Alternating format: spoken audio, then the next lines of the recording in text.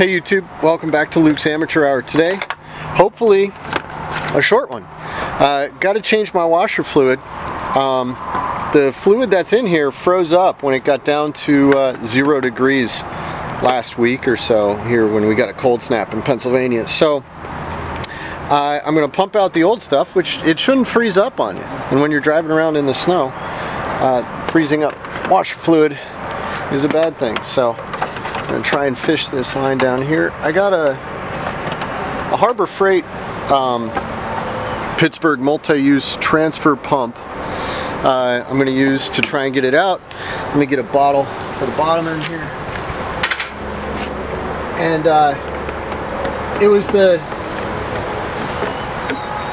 $7 pump from Harbor Freight.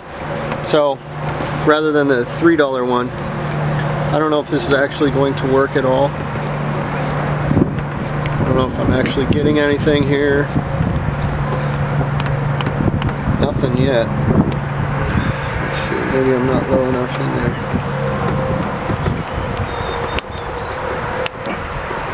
I don't know, man. This doesn't seem to be working. Let me try and fiddle with something. I'll be right back. Woo, now we're in business. Okay, I got it. Got it kind of working here. It's not great, but it's working. I'm getting some out. I'll show you. Got a little fluid in there. Just using an old orange juice bottle. There we go. Now we're getting some. Let's see. What's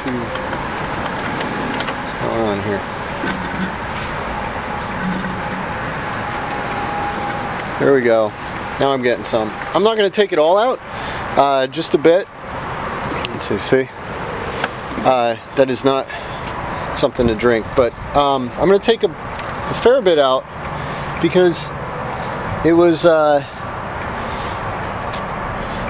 freezing up. So I have a whole bunch that I'm going to add in there. I think that's about all I want to take out. Kind of hard to see. I got an Odyssey here. It's really hard to see the level of the fluid. So I can't actually see any fluid. But that looks like about as much as I want to take. So empty the line out. Get everything out of the hoses.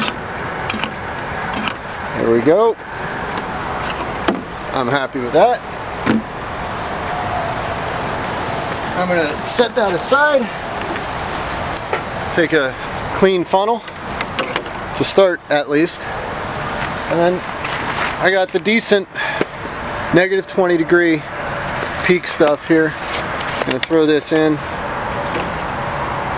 and we'll see how we make out. So that's it. That should be it. That should give me good washer fluid. I'm starting to see it back up to about where it was before. So should give me good washer fluid. I'll do this and then I'm going to run some through the lines and that's it. Hey, hope this was helpful, guys. If your washer fluid is freezing up on you, go ahead, just a $7 transfer pump. You could also do the siphon suction thing, like, you know, maybe die from inhaling the stuff. Pull out the old stuff or just run your washer fluid, but you know, you got a pump, put in something that's minus 20 degrees, you should be good to go. Thanks for tuning in, you guys.